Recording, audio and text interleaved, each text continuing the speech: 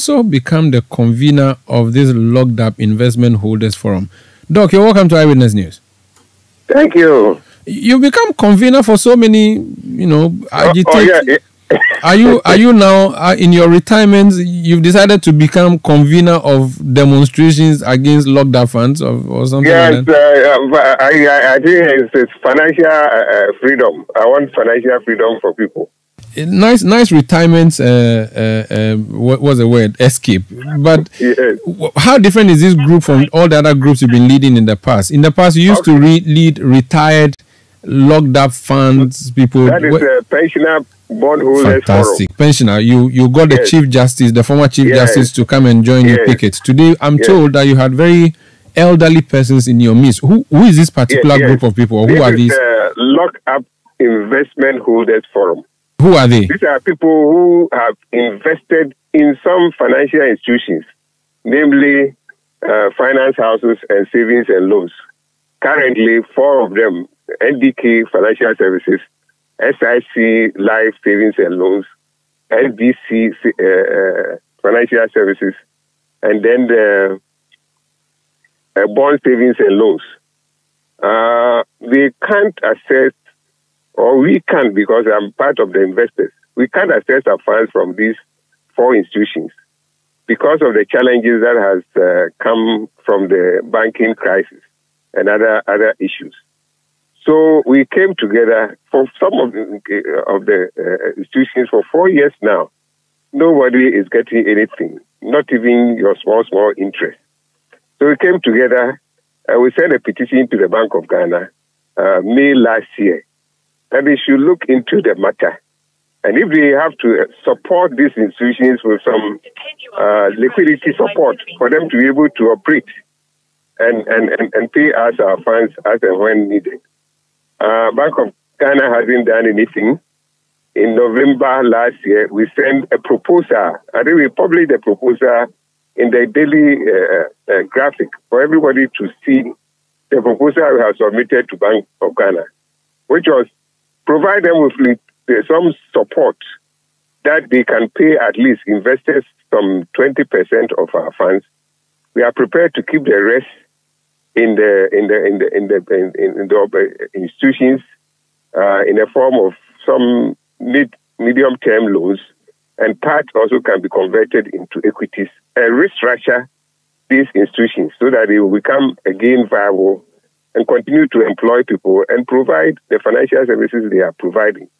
But if you think they do not deserve to be restructured and be saved, then under your own law, the law provides that even if you foresee that in the next 6 months an institution will become insolvent, start the resolution process now. But these people if you are to say you are not giving them money because they are insolvent, then you know they have been insolvent long time. So why are you still keeping them? Then revoke their licenses as you did in 2017, 2018 to 23 insolvent institutions, and then pay us our deposit, our funds, as you did 2017, 2018. So that is our challenge. And Bank of Ghana wasn't responding to even our proposal that we have submitted. So today we embark on this demonstration to press home our demand for Bank of Ghana to step in so that we can get our funds. Now, why are you focused on government? Was that not a private contract you had with a private company? I don't think the government wanted people to answer that question when it revoked the licenses of 23 financial institutions and paid their clients, the customers' funds. Government, through Bank of Ghana, licensed these institutions that if you want to make investment, go to these institutions and do your investment. So the confidence is there for the investor to go. You see, sometimes when you make the law, people that don't understand the implication of some of these rules. The rules, both at where I work, Securities and Exchange Commission, the security laws and the banking laws, require a licensed institution to always display its license at a conspicuous place in his office. Why? We want investors to be assured that for this office, if you enter and you see that, it means it is well properly regulated and you are safe there. Don't go to Piram. Don't go to R5. Don't go to wherever they don't have that license. So that is the assurance the system is giving you, that come here because we are protected. And when we are preaching investment, we preach to people that don't put your investment anywhere apart from the regulated entities. So the system has a role to play to ensure that people are confident in putting their resources there. So it's not just a private arrangement. It is also the assurance that has been given by the state through the regulatory entities who who have licensed these institutions. So once you have done that, then you must protect it. When Bank of Ghana revoked 23 licenses, the statement they gave to the public, and if you like, go and read it.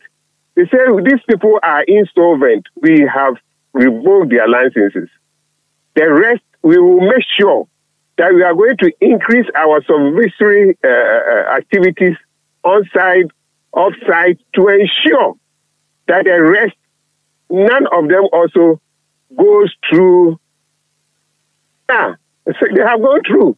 So it means the regulators' rule there has not been the right one, because you said you have revoked this, but the rest that are working, you ensure that you do it right now. If you were doing it anyway, now you enhance it. You improve your supervision. You make sure this thing doesn't happen again. And now it has happened. So the government, through the regulators, have a role to play. You were not able to meet the persons you were hoping to meet to lodge your complaints today, were you? We met the Bank of Ghana governor. All of you? Yes, no. The police has determined some areas to be security zones. So when you are going, they don't allow the crowd, the whole contingent, to go, as they did when the minority in caucus went to Parliament. So we told the police that we will be sending 10 people. And the 10 people went to meet the governor. The two deputy governors were there, and almost all their departmental heads were also there. So it was at that meeting that the governor also said that they appreciate that we have problems, but these institutions, they cannot give them support because where they have reached, they are insolvent, and their licenses must be taken away from them.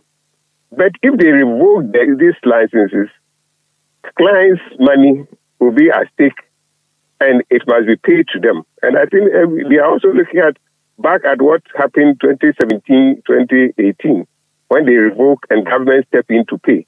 So they know that is the same thing that must happen now. So if they are going to revoke these licenses, then they must get the assurance that government has gotten money somewhere to say, when you revoke, I can provide you money to pay. So that is their challenge, that they are working with government for government to make some provisions for that. Once government assures them that they have this money, then they can go ahead and revoke these licenses and pay investors their funds. So that is what we got from the governor of the Bank of Ghana.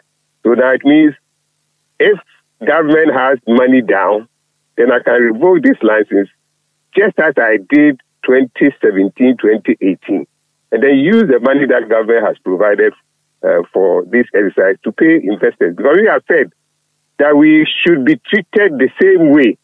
You cannot treat us differently from how you treated others 2017, 2018. That will not be allow that. Very well. Thank you so much for speaking to us. Thank you. That's Dr. Anane Antwi. He is a convener of the Locked Up Investment Holders